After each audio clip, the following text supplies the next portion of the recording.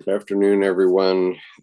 Today I'm going to be reading from Alchemy by Marie-Louise von Franz, and I'll be reading chapter 4, the first part of it.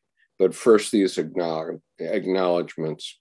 This book is based on the transcription by Miss Una Thomas of the lecture series presented by Dr. von Franz at the C.G. Jung Institute, Zurich, in 1959.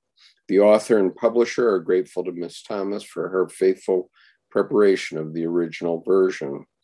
The text in its present form was edited for publication by Darrell Sharp and Marion Woodman. Darrell Sharp selected the illustrations, wrote the captions, and compiled the index. So chapter 4 begins with an image. So I will share that image for you. It's quite raucous, or whatever you want to call it, raunchy perhaps. The fallen atom as prima materia, showing the phallus, the creative masculine, as a living tree. Okay. You can go back to the video and stop the video if you want to study that one in greater detail. Okay. Hi, Art. Nice to see you. And hello, Allison. Welcome. Okay. Lecture 4, Greek/Arabic Alchemy. We stopped last time while discussing a very obscure passage in the Olympiodorus text. The recipe from which he quotes said that one should take the chrysocolla, the golden stone, which was called the male, together with the kneaded man, which obviously refers to Adam, who was kneaded or molded out of clay. Thus, there is indirectly a reference to Adam in paradise, which would be confirmed by the fact that Zosimos was known to Olympiodorus.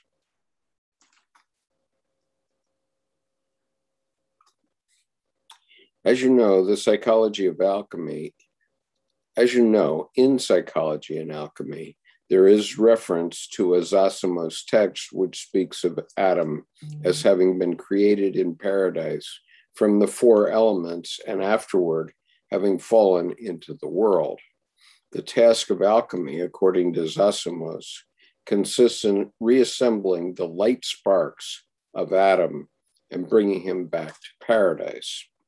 Olympiodorus, who lived 200 years later, knew of this Zosimos text, so quite obviously the reference here is to the reassembling of Adam, to restoring the fallen Adam, who lives as a light spark in every human being, to the heavenly realm.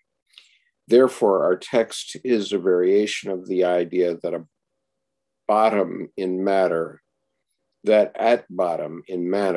is, in an extended and dissolved form, or in the cosmic figure of a human being, Adam, the first man, called under different names, who was to be liberated or redeemed from matter.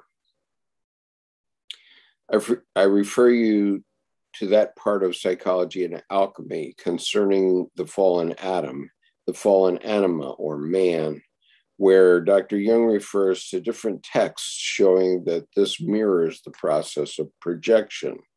If you remember, he says that the myth of an angel or Adam, or of a cosmic anima figure falling into matter, represents the moment when this figure is projected into matter, which means that such theories which come from the unconscious in alchemy bring in the idea that suddenly the symbol of the self is consciously sought for in matter.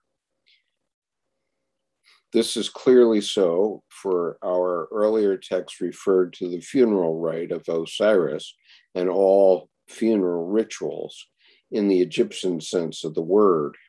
The search for immortality was actually the search for an incorruptible essence in man, which would survive death, an essential part of the human being, which could be preserved. Thus, the search for immortality, for the eternal in man, is to be found at the very beginning of alchemy. We can say that the emotional drive and interest in the phenomenon of matter was not a modern scientific interest in the sense of curiosity as to what matter looked like, but that what gave the impulse and libido for the search to understand the mystery of matter was a real emotional drive and desire to find the immortal part of man. This search continued till practically the 17th century, with all the later theories of the elixir of life, the pharmacon of life, and so on. Something immortal which would survive death, translated into modern psychological terms, could be expressed as an aspect of the self, the search for the greater incorruptible and essential part of man. The next part of the text deals with the bringing up of the gold by the ants from the Ethiopian earth. Behind that is the myth of the Aramaspians of India. For both countries, India and Ethiopia, at that time carried the projection of being the countries where miracles took place, as well as being those of the greatest piety. In the late Greek Alexander novels, there are many pseudo-letters of Alexander the Great to his mother, Olympias, where he speaks of India and says that there Brahmins walk about naked and are the wisest men on earth and the most pious. This same idea was also projected into Ethiopia. In the late geographical novels and reports in Greek, it is always said that the Black Ethiopian people are the closest to God and the most pious people in the world. It can also be said that the Greeks, through their intellectual evolution, lost a certain aspect of primitive religion, that immediate primitive religious attitude, which, as far as we can see, is common to all primitive civilizations. A study of primitive civilization shows their religious attitude towards life as being something completely self-evident. Religion was not separated from the profane everyday life, but the self-evident basis of everything done, believed, and said. In his primitive condition, man is naturally religious, and his religion pervades his whole nature and all his activities. Greek civilization had evolved from that state through the pre-Socratic and the sophistic philosophy and the various evolutions of Greek philosophy. The upper layer of learned people in Greece, perhaps for the first time, had cut away the primitive religious attitude, which was then projected first onto the Indians and Ethiopians, and later, according to late Greek literature, onto the Egyptians and such people who were then considered to be the highest and closest to God. And in their realm, our text says, the alchemical mystery was to be found. A return to the primitive self-evident attitude towards life is a requisite for the experience of the self, which cannot be found through the conscious mind and with the developed part of the personality, but by first returning to that primitive human attitude. The text goes on, then put with the gold which the ants bring up, the wife or the woman of the vapor, till it comes out, i.e., the divine bitter water. So here there is the motif of a conjunctio. You take the gold, which has been brought up out of Ethiopian earth, the male substance, and put it with a female substance, which is called the woman of the vapor, or the steam. Question, would the primitive religious attitude have to do with participation mystique? Dr. von Franz, yes, it has all the symptoms of primitive religion, namely participation mystique, observation of synchronistic events, observation of signs, not acting without first observing inner and outer symptoms and signs, or as it has been defined, the constant careful attention towards unknown factors. According to that definition, religion means never acting only in accordance with conscious reasoning, but with the constant attention and consideration of the unknown participating factors. For instance, if someone says, let us have coffee together after the lecture, if I think only I have time since I don't have lunch until 12:30, that would be conscious reasoning, which of course is also correct. But if I am a religious person, I will stop for a minute and try to get a feeling as to whether it is right to do that. And if I have an instinctive feeling against it, or at that moment, a window bangs shut, or I stumble, then I might not go. One can laugh at that as superstition, and naturally on that level it is different from superstition, but it is not just a mechanical thing, such as the idea that if a black cat crosses your path, you should turn back, but rather that all the time one should concentrate and try to get some sign from the self or from inside oneself. In Chinese philosophy, it is tantamount to paying constant attention to Tao. Whether what I am now doing is right in Tao, whether what I am now doing it is right in Tao. Naturally, there are also personal arguments, the pros and cons, but to live in a religious way would mean being constantly on the alert for those unknown powers which also guide one's life. If I get no contrary indication, I can decide to have coffee since I have time or because I like it.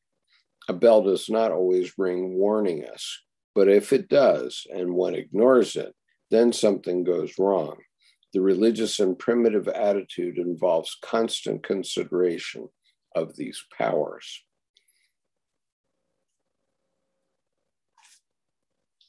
When Dr. Jung was in Africa, his safari guide was an Islamic, I believe a Shiite. At breakfast every morning, all the Black carriers discussed their dreams, after which the leader of the group would go to Dr. Jung and say that they would proceed or not on that day. Dr. Jung found that when they said they were not going, the general aspect of the dreams had not been favorable. So they felt probably they should stay another day before proceeding. Dr. Jung accepted such decisions and even managed to be drawn into the discussion on dreams and take part in it. And they were very much impressed to find that he knew something about and was interested in dreams and could even interpret them better. And like that, he could observe what was happening. But an Englishman who went to the same place some weeks later naturally did as most white men do. He accused the men of being lazy and insisted that they had to arrive at their destination in 5 days' time and used force, and he was killed. The one illustrates the attitude of careful consideration of all the irrational aspects. The natives acted like that because there might be a day when there were thunderstorms, or one might meet a rhinoceros and be attacked, and so on.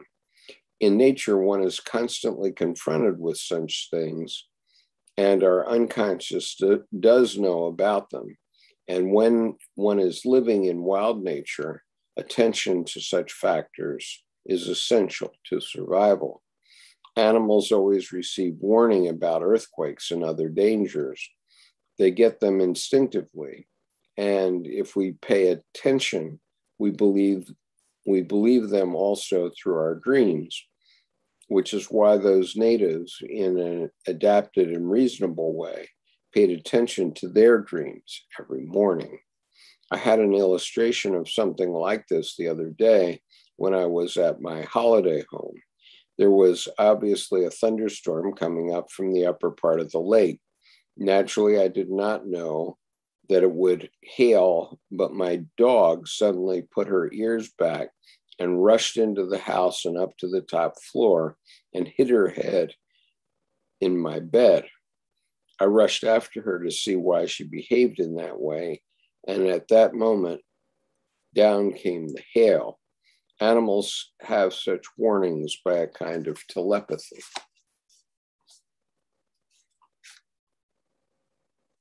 But really, telepathy only means being aware of something far away, and that explains nothing, for telepathy is only a word. We only know that in the unconscious instinctive functioning of higher animals, including men, there is a supernatural, or better said, a super rational awareness of things about which we could not know rationally.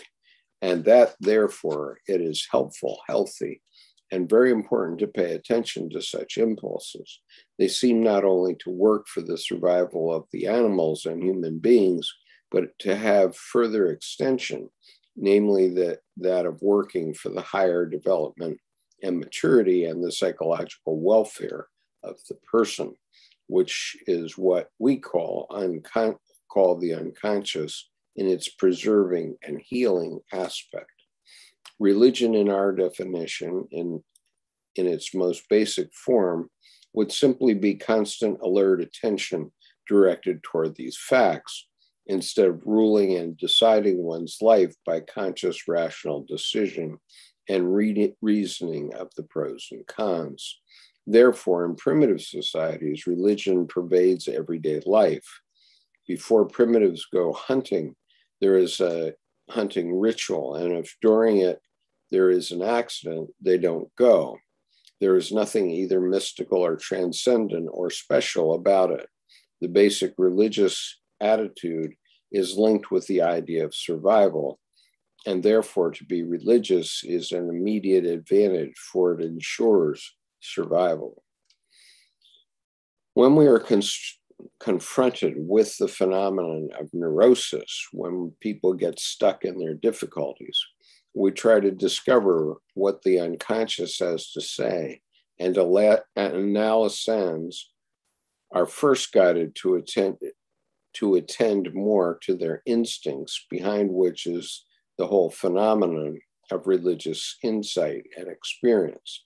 Dr. Jung, of course, began, as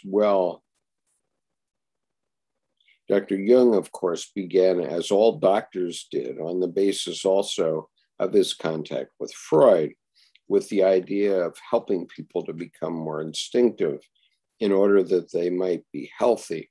But then he discovered that behind instinct was also religion, or that the latter was something instinctive and completely natural. For the natural man is the religious man. One therefore has to return to the natural, immediate man within and to a religious attitude, for we cannot have one without the other. Question: does the word religion come from religare or religere? The last three letters are either ARE or ERE. Dr. von Franz, there's been an etymological dispute as to whether the word religio comes from religare or religare. Naturally, both have the same root, legere, to pick up, Originally, it referred to picking up or collecting wood, but legere, to read, has another connection, namely, one picks up or gathers together the individual letters. That is how people read at first and how children still learn. Relegare has been, this is relegare, I suppose. Relegare has been accepted as the official interpretation since the time of St. Augustine, with the theological reflection that it means to bind one back to God. So St. Augustine said man had been severed from God through original sin, and that the task of religion was to bind him back again. That obviously is not a scientific interpretation, but it is very interesting and a good reflection of the Christian idea of religion. Modern etymologists think that probably it comes from the word relegare, which would mean careful consideration, on which I have given amplifications. For example, alertness in regard to irrational factors, but they are in the word itself, which simply means careful consideration. The ray indicates backwards. So it means that one looks backward to find out whether what is behind is coming to, or if it is doubtful. One has always to watch and ascertain that the other forces have to stay about. One has always to watch and ascertain what the other forces have to say about our lives. Question: could that be said to be just superstition? Dr. von Franz: no. Superstition would be the mechanization of this attitude. Generally, one thinks of superstition when one knocks on wood, or when one says that to see a black cat means bad luck, or that a spider in the morning is depressing and a bad sign. All that can be true, but if applied mechanically, if careful consideration of the signs becomes codified, then superstition comes in. A spider indicates spinning, the spinning of fantasies. The superstition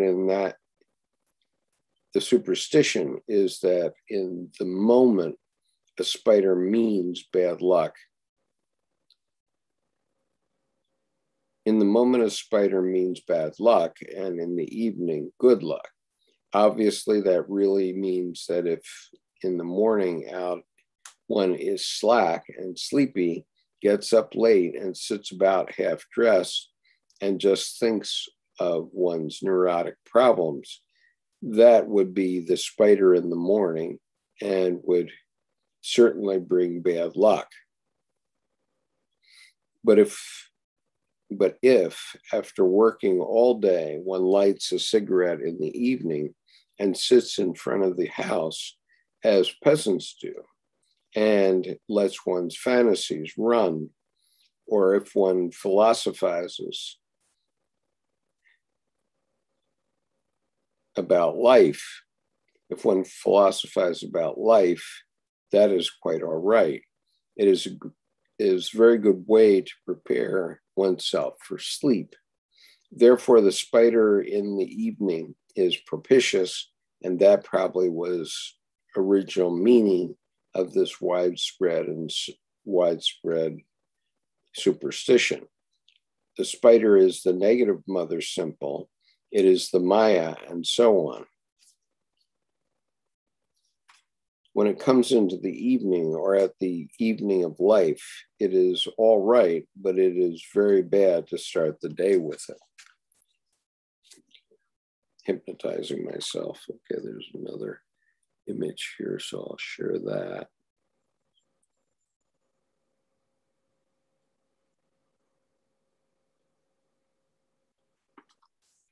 Okay. Figure 27, spider is symbol of the Maya, weaver of a fantasy world. When it comes in the evening or at the evening of life, it is all but right.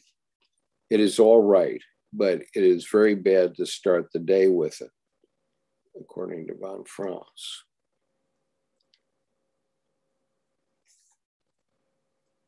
It would be amusing if one of us were to write a thesis on common superstitions and what they mean symbolically. That would be highly interesting, and I propose the theme to anyone who does not know what to write upon, namely just to take some of the ordinary superstitions and analyze them, for they are very meaningful. It is only mechanical application that is superstition in the bad sense of the word. That is just a stupid habit and has nothing to do with the religious attitude. Now, in our text, with the male substance is put the vapor wife, or the woman who consists of vapor, until the bitter water comes out.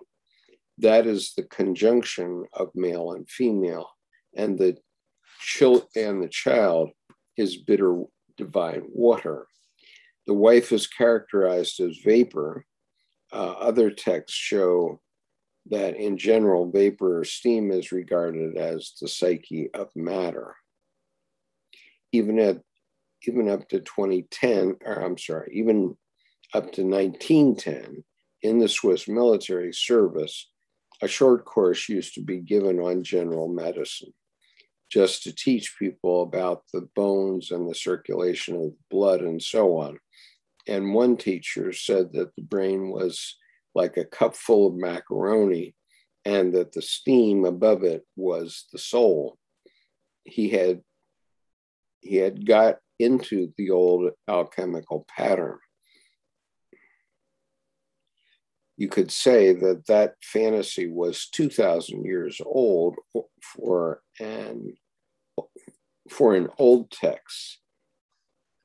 And for an old text on alchemy, the idea of steam or vapor always carried the idea of psyche, of sublimated matter, and that subtle body, something half material. In parapsychological reports, if a ghost appears, there is first something like stream or a nebula. So it can be said that one of the most archetypal ideas is that the psyche has to do with the quality of steam or vapor, which expresses the idea.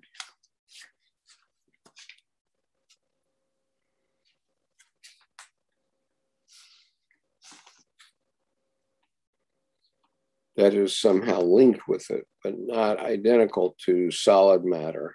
There is probably a certain anima function in it, for this text was probably written by a man.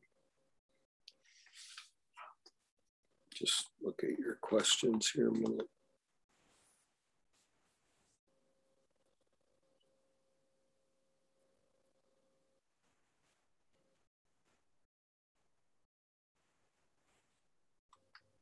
Yeah, I think that's right, Big Cat.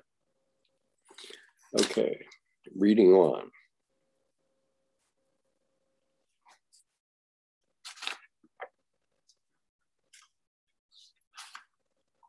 After the union of male substance with vapor came the divine bitter water. The word divine is in Greek theos. Okay.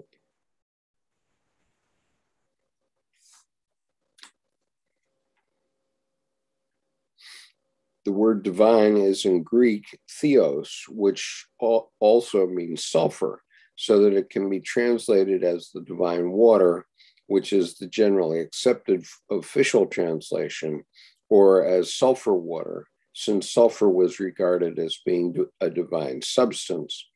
It is the water or the liquid of the divine substance.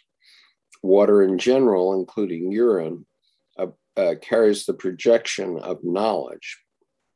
In medieval church symbolism, they spoke of the aqua doctrinaire, and in the Swiss dialect, if something comes out with a lot of nonsense, just a lot of words, we say he is urinating. Psychogenic kidney troubles were often said to be with people being filled up with such bad water, for they have not the right attitude or the right connection with knowledge. They just blather a lot of undigested knowledge, and that is like urinating. So usually it can be said that water has to do with the knowledge extracted from the unconscious, which can either be misused or used positively. Okay, just have to clear my hypnosis here as I get into hypnosis when I'm reading. Okay.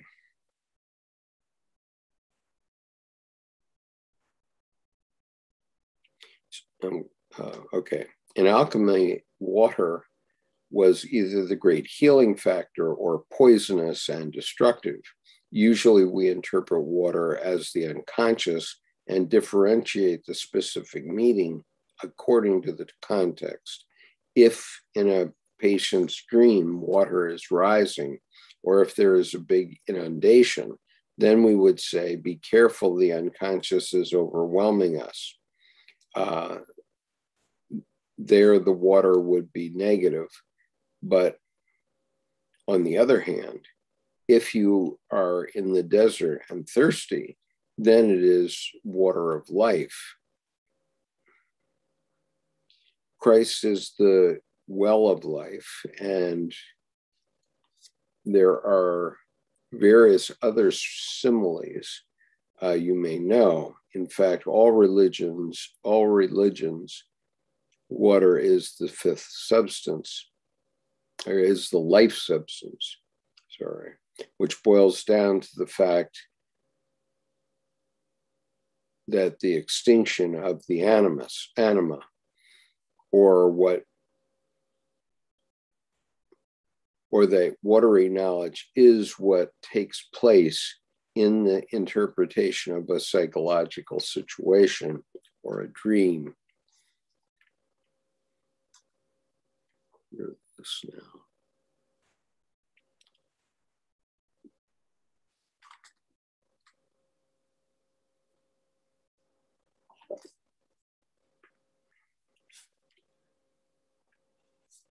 If someone comes with a problem, instead of arguing with that person, we look at the dream which comments on the situation.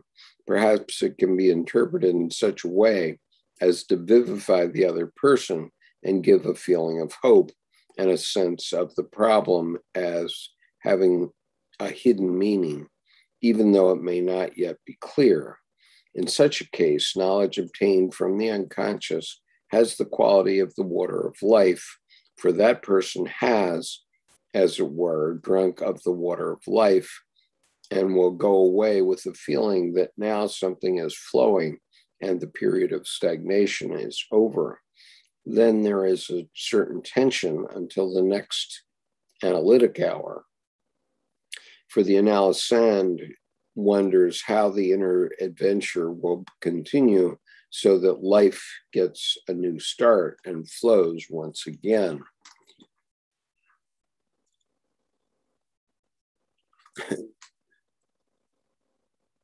Jim says, how about a whole essay on the fortune cookie? Well, we could certainly do that, but that's not today's task. Goods and bads, methinks, yes. Okay. Hi, Neil. Okay, going on. On the other hand, we have all seen people drowned in the unconscious, namely schizoid or borderline cases, or people in a psychotic episode who talk knowledge of the unconscious. They sit in bed and in their cells in the asylum and talk of the creation of the world and of what God is and what should be done to save the world, saying that the doctors in the asylum are all fools and that they know better, and so on. That is knowledge of the unconscious. It is water, and it is even full of wisdom. But the speaker's head is under the water, and the knowledge has got the person and not the person, the knowledge. That poor person is literally drowned in the wisdom of the unconscious. He does not want to get out, for he feels wisdom of the unconscious, for he feels that he is drowned in something very good and very marvelous, which is why most refuse to be cured. Seen from the reasonable standpoint, that is a very bad condition to be in, for such people become so unadapted that they have to be confined. They have too much of the water of life, although what they say is not nonsense. If you have sufficient symbolic language, you can understand what the psychotic person says from A to Z, and just as though it were everyday talk. In our text, we have the normal situation, namely that the divine water was to be produced as a result of the conjunctio, which in psychological terms would be what we do every day. We unite our conscious mind with the unconscious. For instance, in the interpretation of dreams, by what we get into, by what we get this vivifying knowledge, the sense of understanding, and that would be the water. Now, here the water is spoken of as bitter. Why? Answer, because of it is the truth. Von Franz, yes, naturally. Very often we have not a very happy reaction, but the contrary. For often the truth given by the unconscious is very bitter. It is a better pill to swallow because it contains very obvious criticisms of our attitudes, and that is a better experience. The accounts have the accounts for the resistance against psychology for very many people do not want to take a bitter pill. They may be a little vague as to, sorry, I'm having a little hypnosis problem.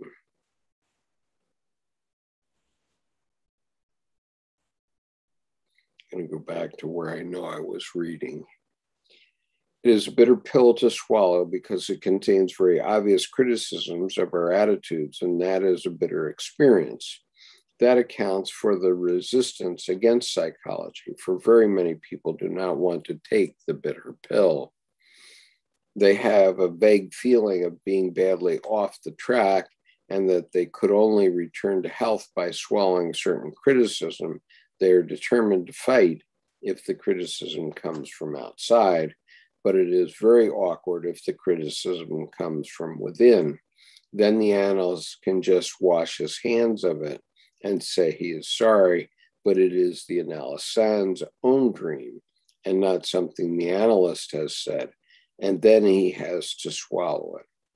The text continues that the philosopher Patacios also speaks of the work in the same way, saying that the sphere of the fire is kept down by the lead. The same philosopher, interpreting himself, says that this is from the male water.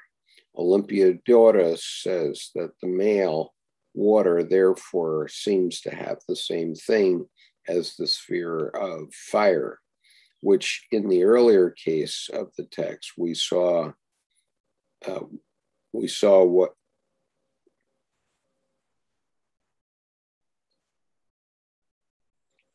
which in the earlier part of the text we saw was the tomb of Osiris, who suffocated in the lead. Therefore, we have Osiris, the sphere of fire, and male water, and all three are suffocated in the lead, the enemy.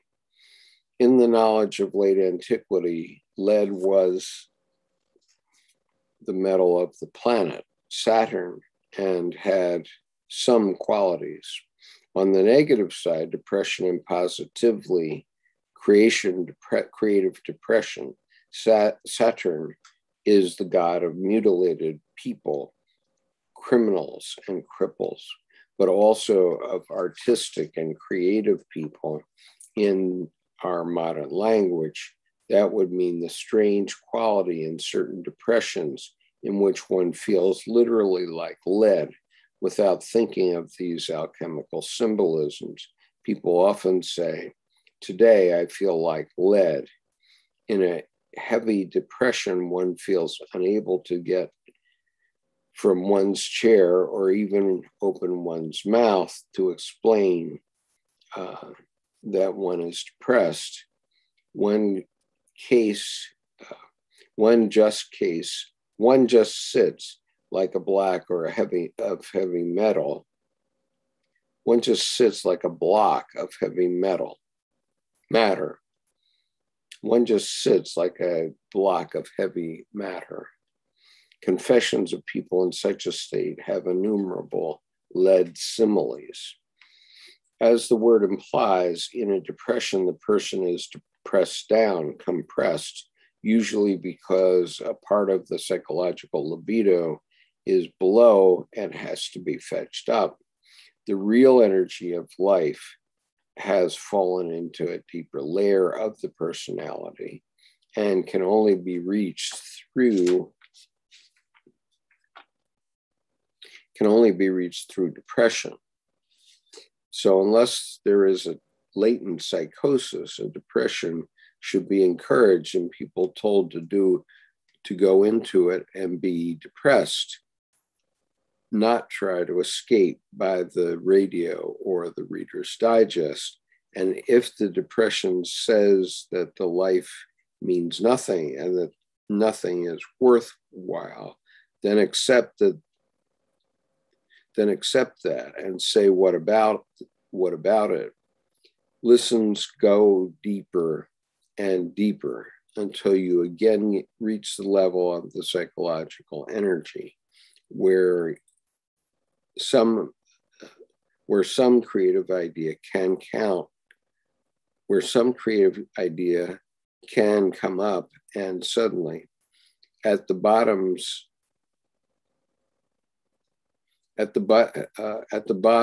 an impulse of life and creativeness, which has been overlooked, may appear. Okay, just a minute. Let's look at some of your thoughts here, because this is just putting me to sleep. I hope this is helping with your afternoon naps, everybody. Justin says, just wrote an article about it. It all changed when the Christian Judaic religion claimed that we were the masters of nature, a superior being created in the image of God. And later, Renaissance philosophers and early scientists, such as Francis Bacon and Isaac Newton, promoted the idea that intelligence is what defines us and the key to master nature. Neil, I am so tired today. The world seems like it's changing, something going on. The clouds are lower, close to like a blanket. No birds in the sky, very quiet in the mornings. People more strange, distant. Neil, private thoughts, Skip. Yes, well, we're certainly going through the Negredo in our society, in And I had a start on looking at the serialization of Isaac Asimov's book Foundation, and I found it quite interesting. The first episode really sounds like Asimov really read and clearly understood Dr. Jung's fundamental principles. And I'm looking forward to watching more of it because he might know something, who knows? And so here we're getting into this, this area that you're just asking about. It can also be pre-psychotic symptom, as psychiatrists well know. What comes up afterwards is also a creative content, but it wells up to such an extent that it can destroy the personality. In such cases, one must think twice before encouraging the person to go into the depression, because though the mechanism is the same, there is the risk that what comes up may be too strong and burst the personality. Lead is therefore that heaviness, listlessness, that feeling of nothingness which covers up or suffocates the contents of the unconscious. As the text which I gave you briefly in the last hour says, there is in this lead even the element of madness. This refers to another fact, for if you dig up depressive states in people, usually at the bottom there are either creative contents or a violent, unsacrificed desire. Frequently, depressed people dream of voracious lions or other devouring animals, such as dragons, but particularly lions, which means they are depressed because they are frustrated in the fulfillment of their wild desires. They want everything to be top dog, have the most beautiful partner, money, and everything else. They have the childish wild desires, which would like to eat everything up. But at the same time, they are intelligent enough to know that life is not like that they cannot have what they want. So the desire curls up into sulky depressiveness. Such a depression has the quality of sulkily frustrated desire, and explains why, after an unhappy love affair, people drop into an awful depression. Their lion has been frustrated and has returned sulking to its lair. I'll give you another image here.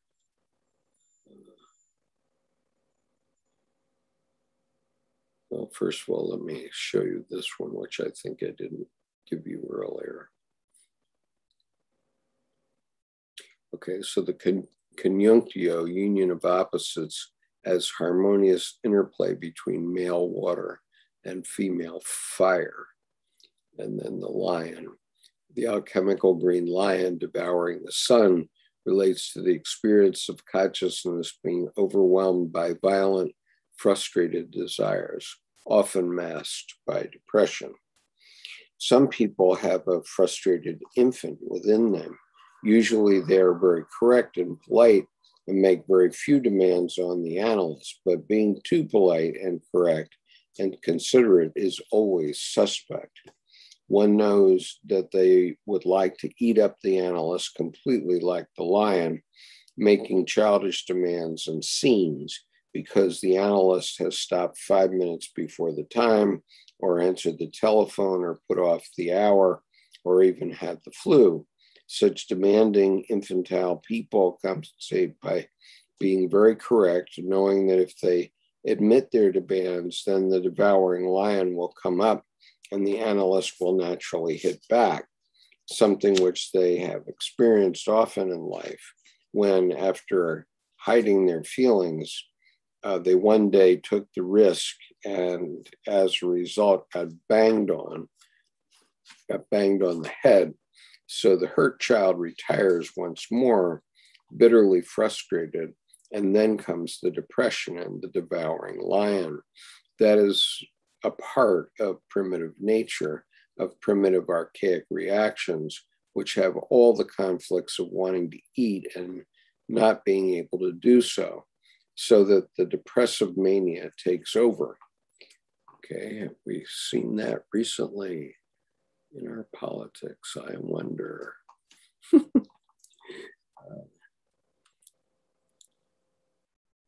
The autumn people rise by pricking of my thought, something wicked this way comes, from Macbeth by William Shakespeare, Scene 4, Act 1. Okay. That is the symbolism of madness in the lead, in the lead. That is the symbolism of madness in the lead, but it also contains Osiris, the immortal man, and if only you accept that spot within you, you will come to the creative content where the self is hidden.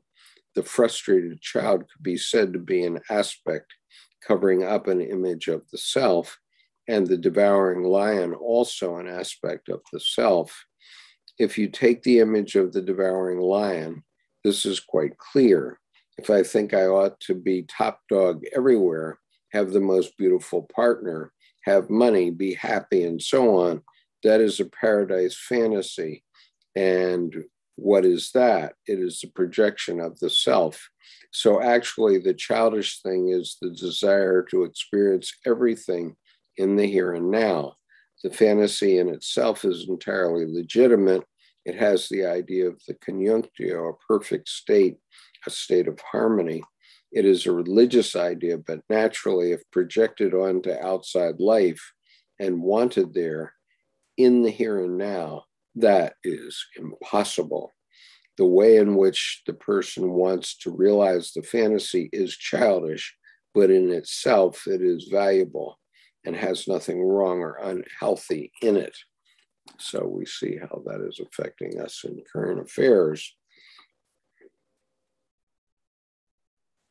So just in that undominated mad spot of the person, or in the wild or problematic spot, there is a symbol of the self that gives it the drive, which is why people never know what to do, for they cannot repress it.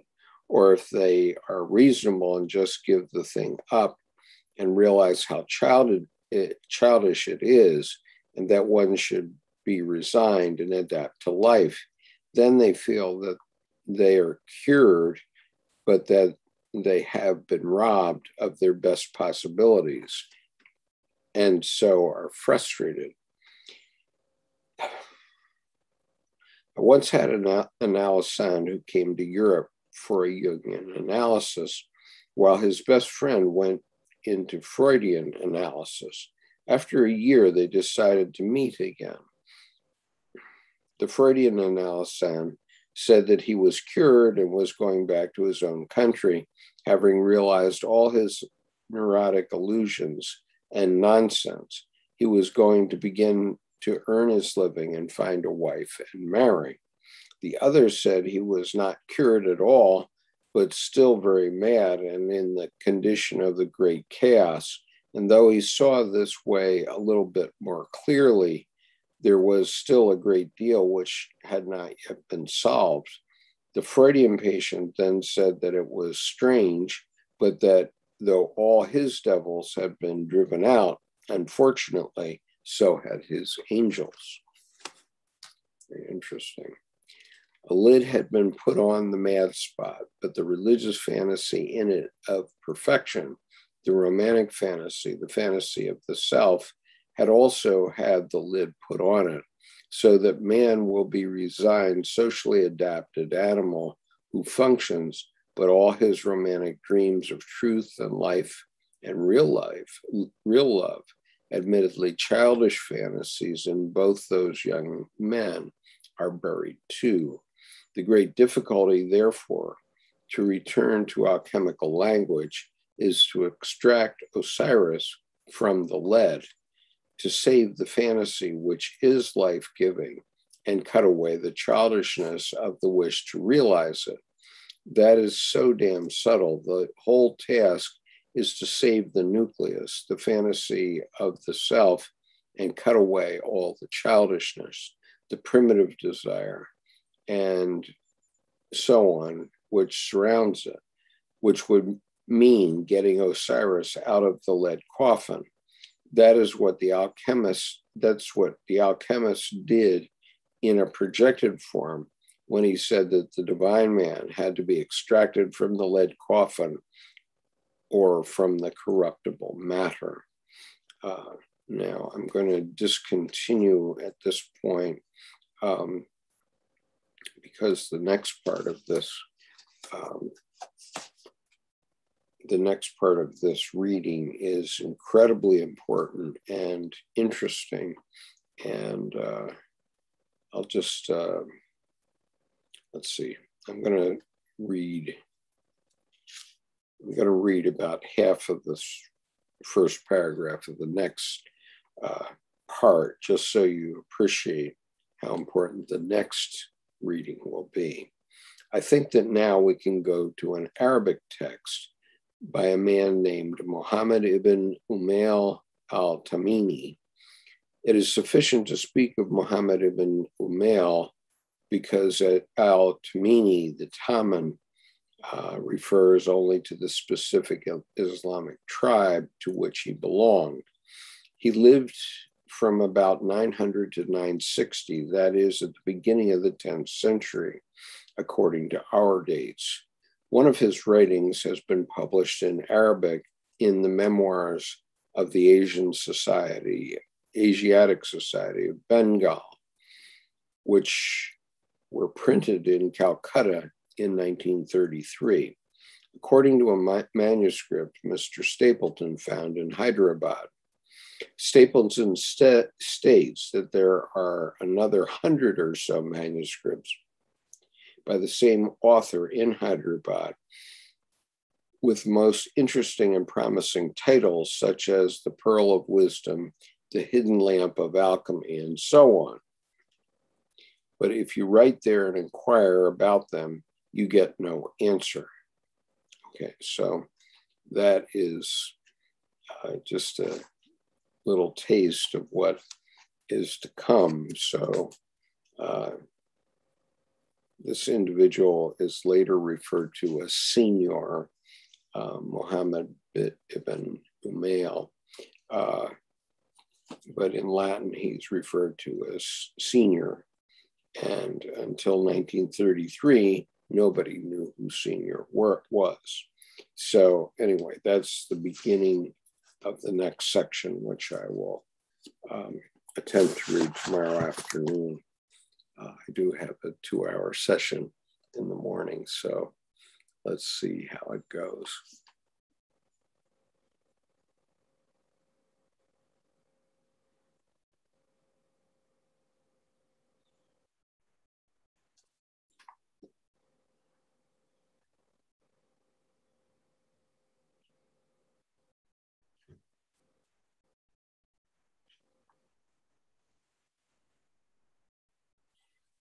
Okay, so I already read about Macbeth there, so I'm going to discontinue, and I'll be involved in a discussion about Ezra Pound with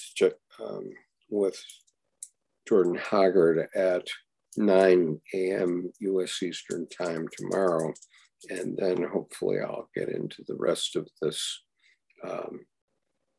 chapter